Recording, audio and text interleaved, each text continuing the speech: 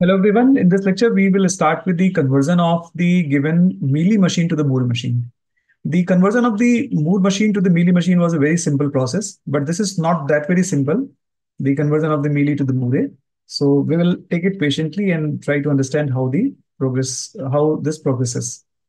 So for conversion, what we will do that let us analyze these things. The first thing is that there is no transition which is ending at state A. So when I'm converting it to the Mealy machine, well, sorry, to the Moore machine, there will be no output associated with the state A. Although we have learned that the output is associated with every state, but when we are converting these, the output cannot be associated with the state A because you can see that there is no transition which is ending at state A. Now, after this, let us analyze the state number B. So what is happening in state B? There are few transitions which are actually giving us A as the output. So I can think of associating A at the state B. But there is one transition, this one, which is getting us the output B. So we cannot have the two outputs at the same state. In that case, we will have to make two different states. So what we do, that we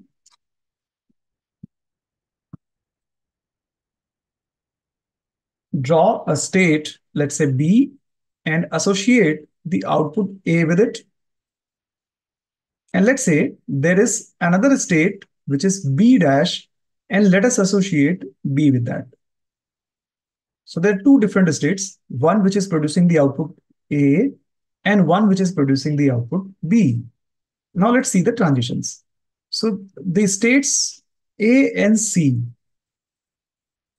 when I'm moving from A to B, it produces the output small a on 0. And when I'm moving from C to B with 0 input, it produces the output A, small a. Now, if I'm moving from B to B, you can refer to this transition. When I'm moving from B to B, it generates the output B. So when B takes 0 as the input, it produces B as the output. So what we can say that when B is moving, B and B dash are actually the similar states, but with the different outputs. So that's why I'm saying that the movement is from B to B. B to B dash means B to B. Now at state number B dash, since I am in the self loop at B state here in the Mealy machine, so I should be in the self loop in the Moore machine also. So I need to output B. That's why I'm making the self transition from B dash to B dash, which will produce the output B. So this is one of the part which has got completed. Let's see the transition to C.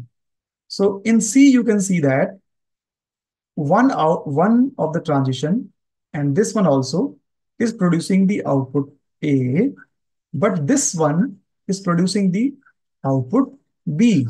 So now what we'll do, that we'll make two C states. One, the C, which is already there, and one will be C dash.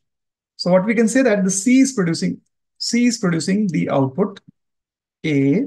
Let's say C is producing the output A. And let's say C dash is producing the output B. Okay. Now, when I move from A to C with alphabet 1 as an input, so it should produce the output A. That's why I move from A to C. When I'm moving from B to C, then it should produce the output A. So from B, I am moving to C, which is giving us the output A on 1. Now, since B and B dash are same state or the similar state, that's why I will move from B dash also with the symbol 1 that will produce the output A. So this one, look at this one. We are doing this. Let's see this once again. What has happened? Since I'm looking at the transition from B to C, which is expected to give us the output A, hence from B, I will move to C state, which is producing the output A. Since B and B dash. I have formed B and B dash from B state only. That's why a transition should happen from B dash also to C state, which produces the output A. After this, you can see that there is a self loop in C, which is producing the output B. Hence, I will have to move from C to C dash state that produces the output small b. Since I am in the self loop in state C in the Mealy machine, there has to be the self loop in the C also. But here the output has to be produced is B. Hence, I will make the self loop in the C dash state, not the C state. Fine. Now, there is one thing which has been left out. If you take it very seriously, there's one thing which is left out. The state C, on taking the symbol 0, moves to state B and produces the output A. Since C and C dash are the equivalent states, hence the C dash state should also have the transition to B, which produces the output A. So on taking a symbol 0, C dash state also goes to B, which produces the output A. Fine. So I hope this is clear to you. And this way, we can convert the given Moore machine to the given Mealy machine to the Moore machine. So as I mentioned earlier in the conversion of the Moore machine to the Mealy machine, here too, what will happen that we will have to make the transition table. So there will be three parts in the transition table. One part will be the states from which I will show the transitions. It means A, B, B dash, C, and C dash. There are 5 states here.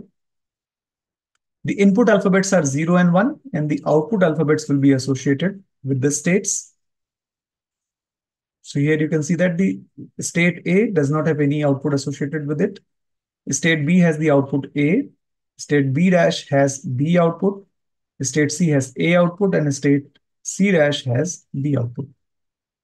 Now, state A, by taking the symbol 0, goes to state B, and with 1, it goes to C.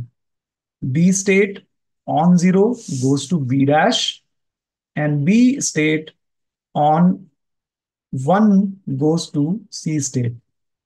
B dash on 0 remains at itself, and B dash on 1 goes to C. C on getting the symbol 0 goes to state B, and C on 1 goes to C dash. C dash on getting a small b symbol, 0 symbol goes to state B, and with the 1 transition, it remains at itself. So this is the transition table, which is defining del means the transition function and output function lambda. As you know that in the Moore machine, if I take the cross product of sigma and q, this should map to one output function. So that's why I have done here. So this completes this example of conversion of the Mealy machine to the Moore machine. So here we have also seen that in the Mealy machine we had 3 states, but in the Moore machine we have 5 states. It means when we are converting the Mealy machine to the Moore machine can have more number of the states than the Mealy machine. So thanks for the patient listening. We'll meet again with the new concept